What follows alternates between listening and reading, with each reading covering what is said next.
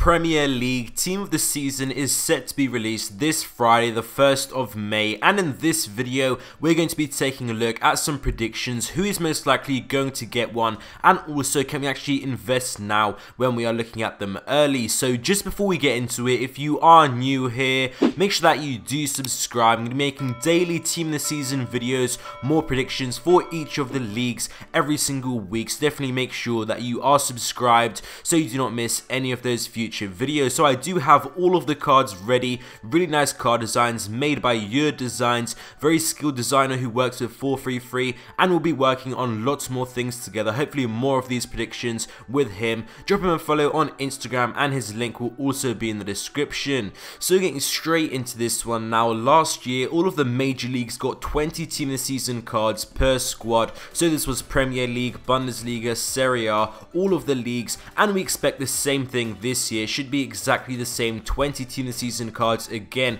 and then bonus ones we are going to have on top of that, SBC's weekly objectives, and we do have cards for all of them. So definitely make sure that you are going to be playing Weekend League this Friday, the 1st to Sunday the 3rd, that is this Weekend League, because these are going to be the player picks with the Premier League, and definitely try and get your best rank. It might have not been motivating, but now is definitely a reason to push, at least for Gold 2, if you guys can get there, and above that is even going to be better. So best of luck with that. We're gonna have some really nice rewards hopefully every single Thursday from now on. So looking at Premier League Team of the Season now, for the first 11 it is quite predictable and is usually based around the same players every single year, give or take one or two. The goalkeeper starting off now, Alisson, has to be him, protecting the Liverpool net well this season, and some may argue because it is the defence in front of him, they're so good, but undeniably he has been helping Liverpool to be well clear at the top where they are now. And we also cannot be surprised to see more Liverpool cards in here because the defence in general is very solid. So the centre backs, Van Dijk of course in here,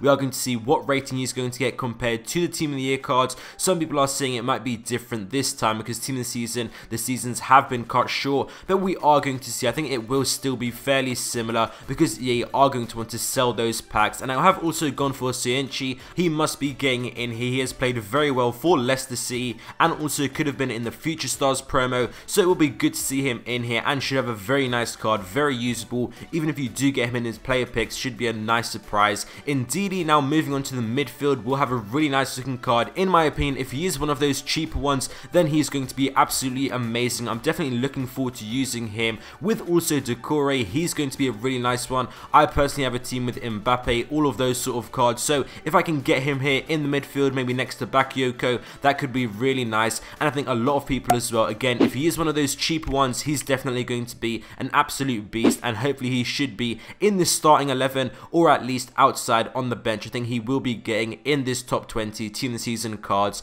Then De Bruyne at that cam position of course has to get in here, always at that top level in the Premier League, no doubt he is going to be in here. And the front as well is pretty much certain, Mane, Aguero, Salah. It's not really going to be changing too much. I have put Aubameyang on the subs, maybe he might be instead of Aguero, but doesn't really make a difference which way around they are. That is the full 11, and now we do have another 9 that are going to be also in packs, and then after that we do have bonus ones, a few SBCs and objectives. So first of all, Henderson, I think he's going to be on the sub bench 100%, has had an incredible season, definitely very good. Pereira as well also deserves a place in here for Leicester alongside Maddison. I think both of those have been very good. Leicester actually playing very well this season, and Jack Grealish as well in here on the sub bench, really showing his true abilities in Aston Villa, very good player in there. And now we do have a few other big players in here that are going to have huge ratings. Adama Traore is going to be a card in here that's going to be very expensive. He's going to terrorize fullbacks, and a card quite a lot of people generally don't really want to see get a Team of the Season card because they do fear him, and there is definitely a reason to. That pace is just absolutely incredible, and it's going to be very hard to defend against that in FUT Champions. Then Mahrez for Manchester City, he always fits the meta every single year. There's always those type of people that love using him, so there's going to be a lot of fans out there trying to get him in their player picks, and I think he should have a very nice card. Then Danny Ings, he's doing very well again at Southampton, he should also get in here. Then Jordan Henderson this time, love him or hate him, he has to actually get the credit. He is really controlling Liverpool, and when we did see his absence during his injury, there was a really drop off in Liverpool's performance, so it really shows how important he is in that Liverpool squad and how they probably wouldn't have been able to do it without him. So definitely should be in this team of the season squad. That is what it's all about. Then Aubameyang, he also deserves to get in here. Either it's going to be in the starting 11 like we were talking about with Aguero, or on the bench, but again, doesn't really matter too much. Then we do have Fornals. I think he has been playing very well. Could maybe be an objective card. This could definitely be one that has a lot of people doing him, a lot of fans. Spanish as well, could definitely link in a few teams. And then we do also have Saint Maximin. I think could be an SBC or actually get into the full team, but Saint Maximin will be another absolutely insane card. He's very similar to Adama Traore in a way. You don't want to be coming up against him in FUT Champions, but if you have him in his team, they are of course very, very good. They can move the ball very, very quickly and are also very skillful on the ball. Also, Vardy and Son could maybe get into the full team, but there's quite a lot packed in there. Maybe we are going to get a player like Maddison. We'll actually get an objective card, and we might see someone like Vardy and Son also pushed into there, because EA, remember, they do want to sell the packs at the end of the day and sell those FIFA points, make that money. So it is going to be something like that, but I'm really looking forward to see what objectives we're going to get again. In Ndidi and Doucouré, I think are going to be very nice. Also Soinic we are going to see in here. Depends on their prices,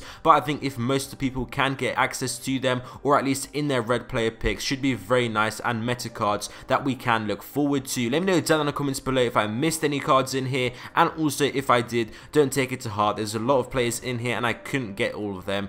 Thank you guys for watching this video. I hope you guys enjoyed, and I'll see you next time.